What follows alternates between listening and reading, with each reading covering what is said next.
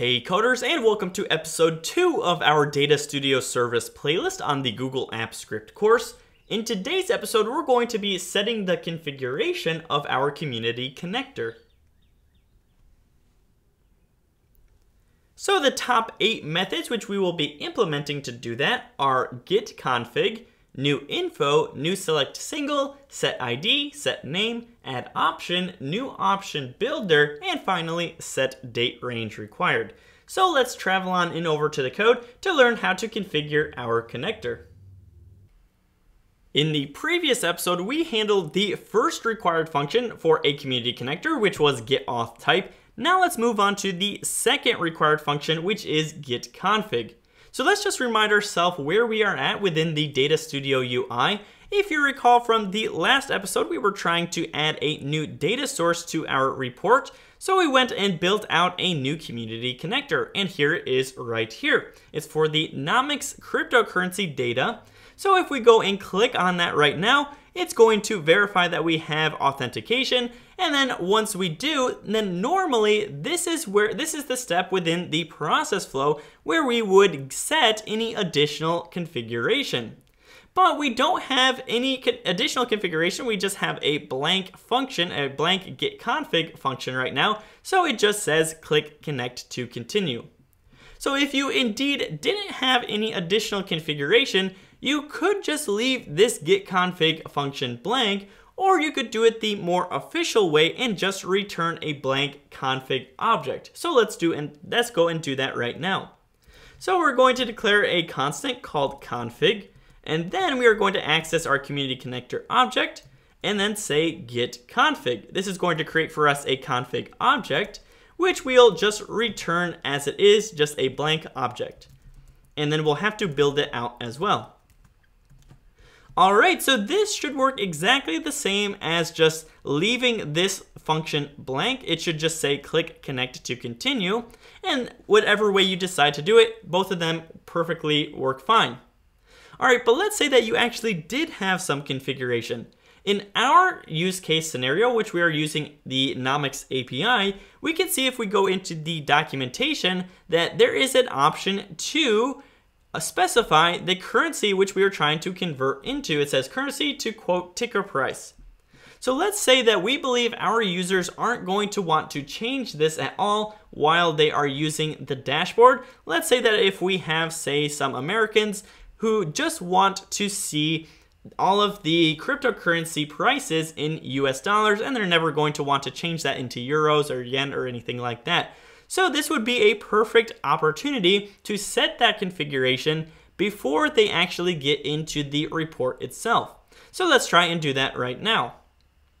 So ideally, we would want to have, say, a question right here and maybe a form select element that says which currency would you like to use to quote your ticker prices, and then have a list of options of different currencies that the user could select from. So how can we do that? Well, Google Apps Script and Data Studio provides different configuration types, and they are displayed right here. So these are different form elements that you can use. So you can use a text input, a text area, select single, select multiple, a checkbox, and an info. And if you need some help in understanding what any of these mean, there's also a nice description that follows the enum value. So for our use case scenario, we are going to use the select single, which is an input element, which will be a drop down for a single select options. So let's go and build that out right now. So again, in our getConfig function, we're going to access our config object, and we'll say config.new select single right here. Again, you can select any one of these if you need a text input or a text area. For more flexibility in your responses, you can do that. But again, we are going to use select single. All right, we're going to drop a line to start chaining these together. So once you have specified that you want a select single, there are different methods that you can then chain together. So whenever you have a form element, it's always smart to set an ID. And this ID is what we are going to reference whenever we want to get the data of the response when we are calling the getData function. So let's go and first off do that right now. We'll say set ID. This can be anything, so we'll just say currency as our ID. Then what you can do is set a name, and this name is going to be what is displayed to the user, the prompt that is displayed to the user before they actually select what they need to select.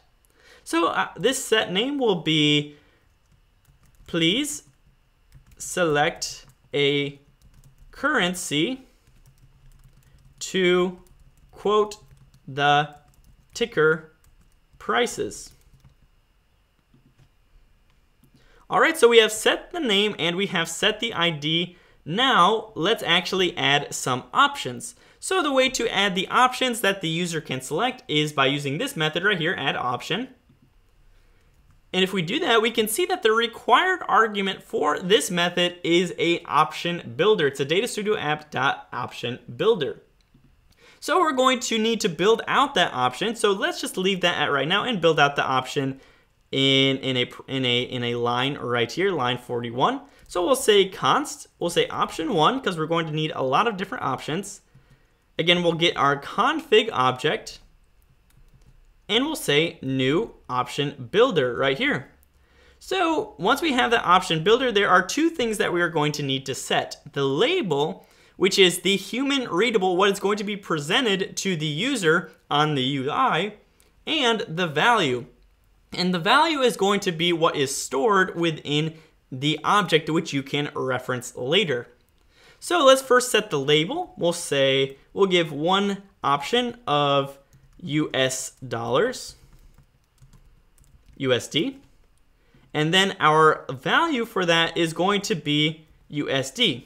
Because if you recall in the documentation, it's going to need the 3-letter currency code. So for US dollars, it's USD. And then we will just make a couple more of these options. So let me copy and paste this a couple more times. All right, so the second option, let's just say euros. And then the value for that will be euro. And then the third one, we'll say Japanese yen. And the currency code for that is JPY. And then the last one, we will use pound sterling.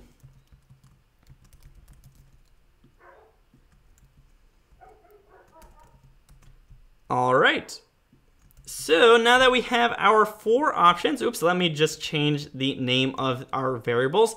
Then we can start adding those options down here. So we'll say first we need option 1, and then we want option 2, and then we'll add another option, option 3, and then finally our last option is going to be option 4. And again, you can add as many options or as little options as you want, but we are just going to add 4 for now. And now that we have those 4 options in our config, we're going to build that and return that. So let's see how that looks right now. So we're going to update our deployment by going to manage deployments. We're going to edit, we're going to get a new version, deploy that.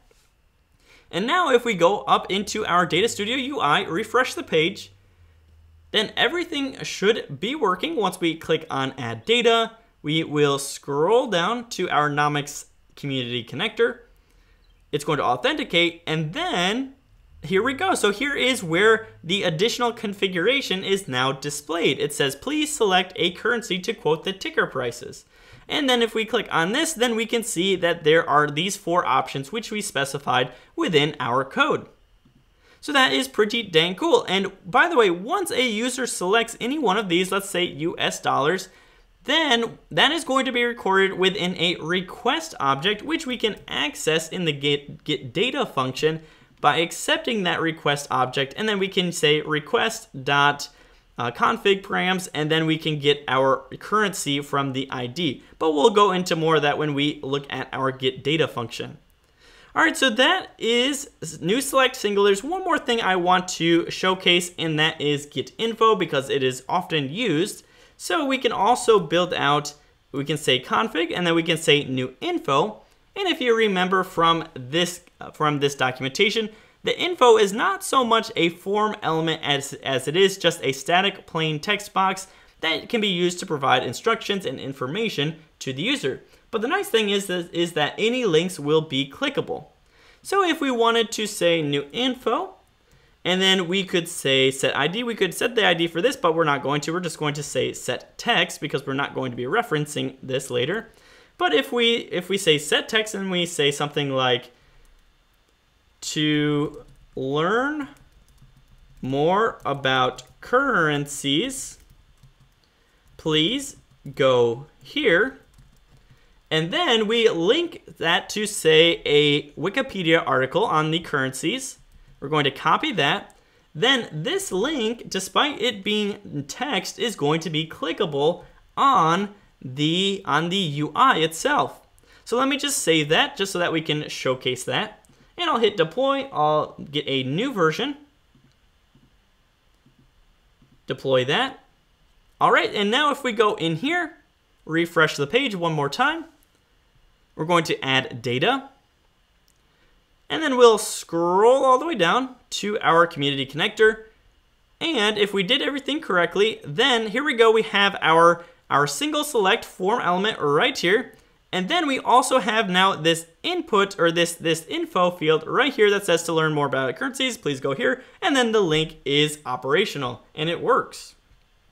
All right, guys, that is all I am going to cover now for getConfig. Again, you can use any one of these form elements. They all have their own advantages and disadvantages. If you need some more help on this, don't forget to comment down below. But guys, for this video, I hope you liked it and I hope you enjoyed something and I hope you learned something in it as well. If you did, don't forget to hit that like and subscribe buttons. It really means a lot, and consider checking out the Patreon page if you need more help on your own personal projects. I would be happy to help you in those projects.